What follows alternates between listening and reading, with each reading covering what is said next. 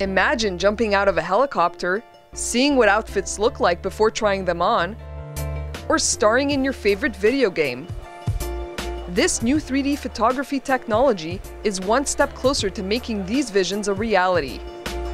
Tech companies Photuro 3D and Mantis Vision unveiled Israel's very first 3D photo booth in Tel Aviv, and people were lining up to try it. A 3D camera contains also all the depth information, meaning that from the image itself you can get the measurements. If I capture you in 3D, I can get your height, your width, the thickness of your palm. Everything is in the data, and we can gather all the dimensions in a very high accuracy.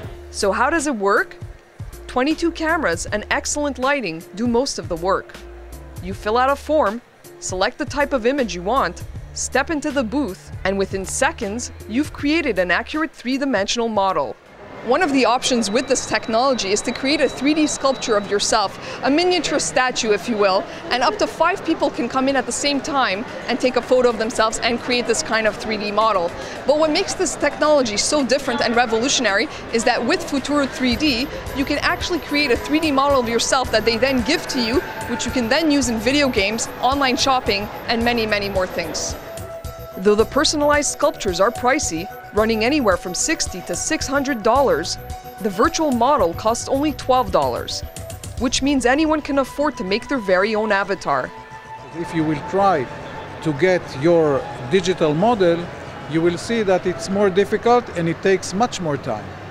Now we can capture a full video in 25, 30 FPS and also do all the computation in real time. And this is a huge advantage compared to any other technology in the market that needs sometimes hours or even days for creating a full 3D video, let's say, while we are targeting and doing it also in real time. The technology is already being used in the fields of robotics, shipping, and surveillance. If we create a 3D database of suspected people, and now we have a 3D camera that can capture you just moving, trying to go into these gates, you don't even need to stop.